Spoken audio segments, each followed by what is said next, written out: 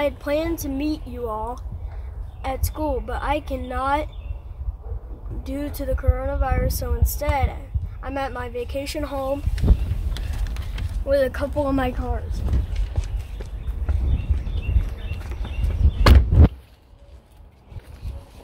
My Porsche collection. Now let me tell you a bit about me. I was born on October 28, 1955 in Seattle, Washington. I am married to Melinda Gates. We have 3 children. Jennifer is our oldest. She enjoys horseback riding. Rory is our son. He's an actor. Phoebe is our youngest, and she likes computers like me. You may be wondering how I ended up co-founding Microsoft Corporation, and how I became one of the richest people in the entire world. When I was very young, I became interested in learning about computers, about how computers work.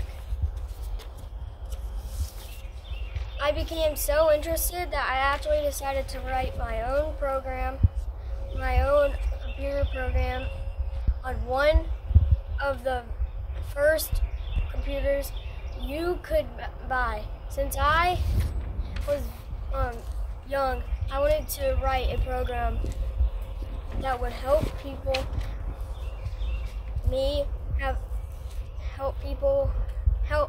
that would help me have fun. So I ended up writing a program for a game.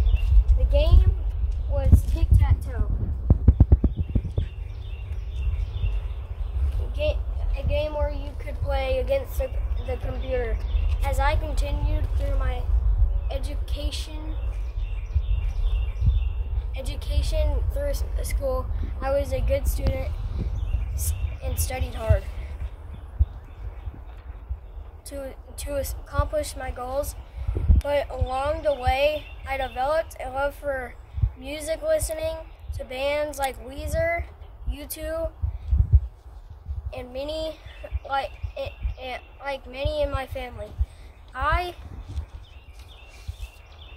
couldn't ever say no to a game of cards. And many of my family members are very competitive and love to win.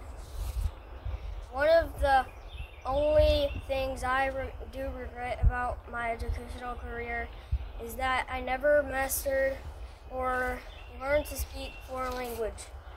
After spending several of my years in college, a few friends and I decided to go off our own, start a new company. In 1975, we decided to found a company that someday would change the world. That company was named Microsoft. I made my first $1 million when I was only 21 years old. Since being founded,